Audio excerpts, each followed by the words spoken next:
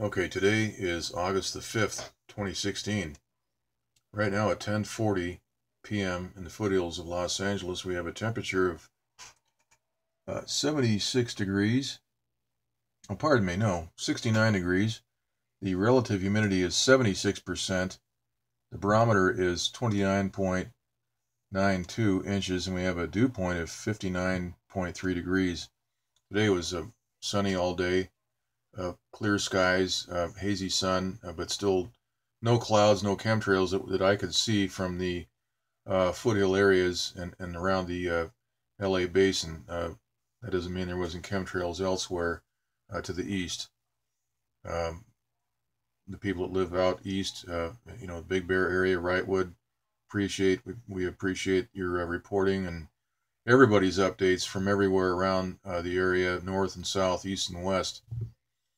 Okay, so we have the Northeast Pacific water vapor loop right here, and we can see that we have an upper level low pressure up here spinning. This is stationary for now. We also have some very strange activity right here. This looks to me like we have a transmitter that is bulldozing a path right here, clearing a path sort of to the northeast, and that will maintain dry conditions in California, and it will also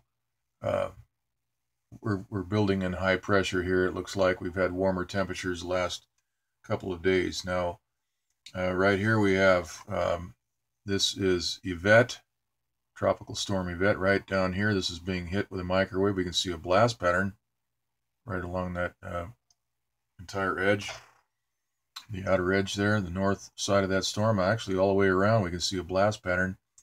Here we have the remnants of Howard, which is still being blown apart. We can still see that this storm, this little area right here, is still being hit by microwave, and there's a blast pattern, which is fairly evident right there.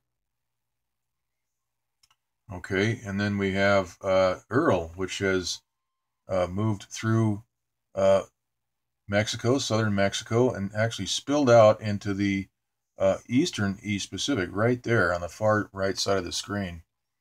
So we'll take a look at that. Also, we have what looks like a right angle forming right here. We have a very strange situation going on here with a transmitter, which is creating a blockade, this right angle blockade, and that will prevent this jet stream flow right here, moving past the Aleutian Islands, from moving down and merging with, we've got a counterclockwise spinning low pressure system right here.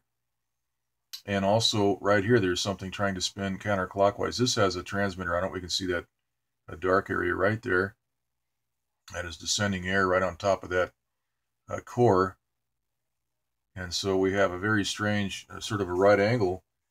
I'll get my envelope here, and we can just lay this right on top of the area here. We can see that as we move this envelope into the contour, it's fairly square. And then also on the other side of this channel of high pressure, let's take a look at this in the Northeast Pacific rainbow loop. We can see a little bit better what's going on. We can see the channel of dry air of high pressure that's been installed here to maintain separation between this developing low pressure system and this jet stream, which is trying to dive down and is being blocked right here. So we've got a transmitter that has created a channel right there. It's very obvious. And we can see that right about here, we can just stop this and let that right angle form right there. That's the last frame.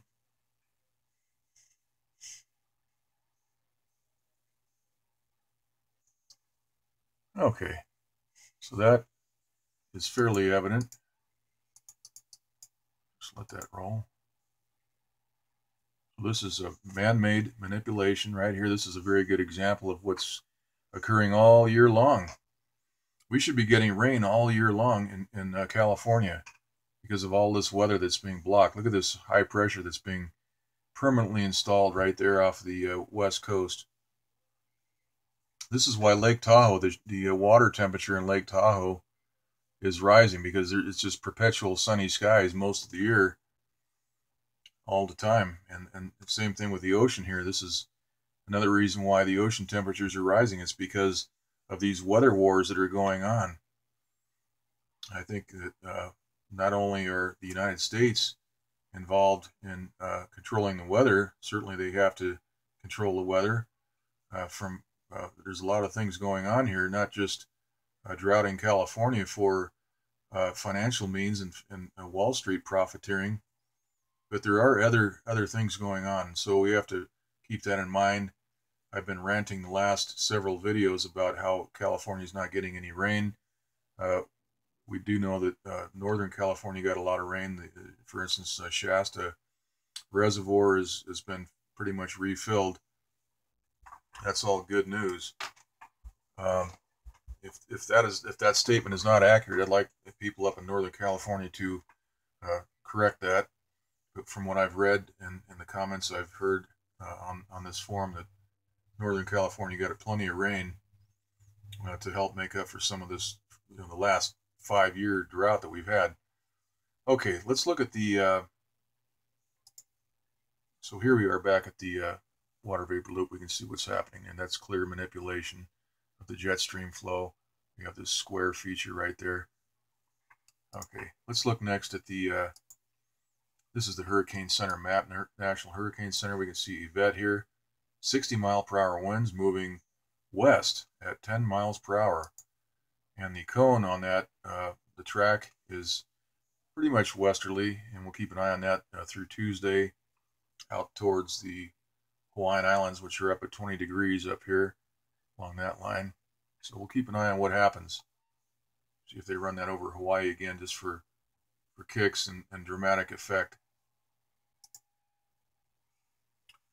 Last year, if you go back to my videos, you'll see that every one of these hurricanes was steered around the Hawaiian Islands, every one of them.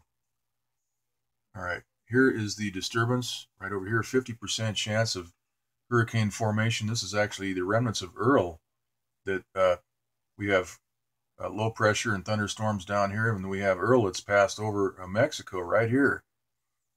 Kind of went to the sort of in a southwest direction and back out into the East Pacific. So we'll take a look at that here in a few minutes. Here's the western U.S. water vapor loop. We can see this very strange feature here. It looks like we have a transmitter that is just plowing a path and moving, just clearing a path. We'll see a lot of strange returns on the pressure maps at 500 and 300 millibar. You have that upper level low right here, which is stationary. That's not going anywhere for the time being. Here is the infrared loop. And we can see all this weather is going to be plowed out of the way. We'll have to see what happens. All right, here's the East Pacific water vapor loop. We can see Yvette, which has a big blast pattern all the way around. They're hitting that storm with microwave, throttling it back to around 60 miles per hour. This would be a full-fledged hurricane, probably a major hurricane, if they stop hitting that storm with energy, RF energy. Same thing with what's left of Howard way over here. So we have what's was formerly known as Earl right here, reforming, and that will be Javier, according to the Weather Channel. All right, here's the visible light loop for the East Pacific. And we can, of course, we see photoshopping right there. And some photoshopping right over here. These monsoonal thunderstorms are being systematically superheated and destroyed as they get near Arizona and California. Mostly California. If anything gets near California, it's zapped. And here's a great example. Here's the southwest water vapor loop. We can see that this little cell right here is just immediately targeted once it gets right over the Californian-Mexican border. This is the Colorado River, and look at, they just zap it. It's gone. But yet we have all this thunderstorm activity here and down here, all through here. But the priority is over here, notice. priority over here is to maintain installed high pressure, and if any kind of cells get into the California area, they zap them. There's not much rain in California these days. All right, let's look at the rainbow map. We can see a whole lot of thunderstorm, a lot of water vapor here, and thunderstorm activity based on the colors of those cells. Deep red way over here on the right side of that scale. And look at this. This is just being wiped out. Bang! They hit that right as it came over the border, and it just quickly, within just 3 hours or so, each one of these frames is a 1/2 hour snapshot. Okay, here is the visible light mode, and we can see all the photoshopping. Let's just stop the. This is all Photoshop. All here, everything in here is Photoshop. So they are hiding their microwave attacks on these storms. We cannot see the detail. And so they resort to photoshopping, thinking that nobody will pay attention to that. They're color matching the Photoshop pretty well tonight. Let's keep going here. We have the pressure maps. This is, or rather, the jet stream, 300 millibar. Jet stream at 30,000 feet. We see that flow up near the Aleutian Islands, right up here near Alaska. And then we have the upper level low right off of Washington State. All right, here's the pressure map, sea level pressure analysis for the East Pacific. We have low pressure indicated all through here.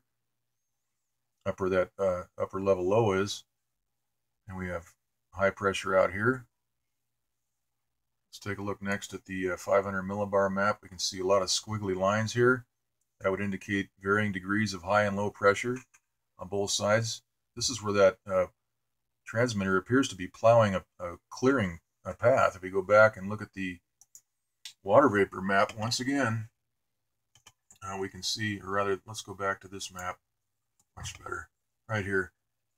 It looks like we have a transmitter right here just bulldozing all this out of the way.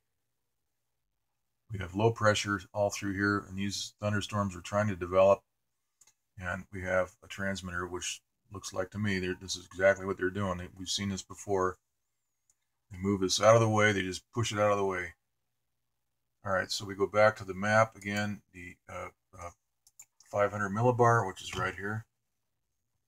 And we see these odd squiggly lines. Those are varying degrees of high and low pressure, which may indicate a transmitter is forcing descending air, high pressure down into that low pressure. All right, let's look at the 500 millibar map. And we see the same thing. We have that upper level low. We see some squiggly returns. That would be varying degrees of high and low pressure. And we have high pressure installed all down through here. We do have a low indicated right on the very southern area of Texas, right near Mexico. All right, and we have these lows, but nothing is getting into California because of all this high pressure. All right, let's look next at the East Pacific. This is where Earl is passing through Mexico and spilling out into the East Pacific. This looks like where Earl is sort of concentrated right here, right there. So that is very violent. It's purple. That's the most intense right down here. And let's look at this in the rainbow map. We can see that all this here is reforming. This will probably become a hurricane once again. And here is the East Pacific. And now we can really see the photoshopping in this view. Let's take a quick look. I'm running out of time, but look at this. They're hiding their work. This is pretty obvious, folks. Weather manipulation. They're trying to hide their work. Okay, very good. All right, well, that's the report for tonight. And we'll certainly do another update tomorrow, Saturday. Okay, that's it.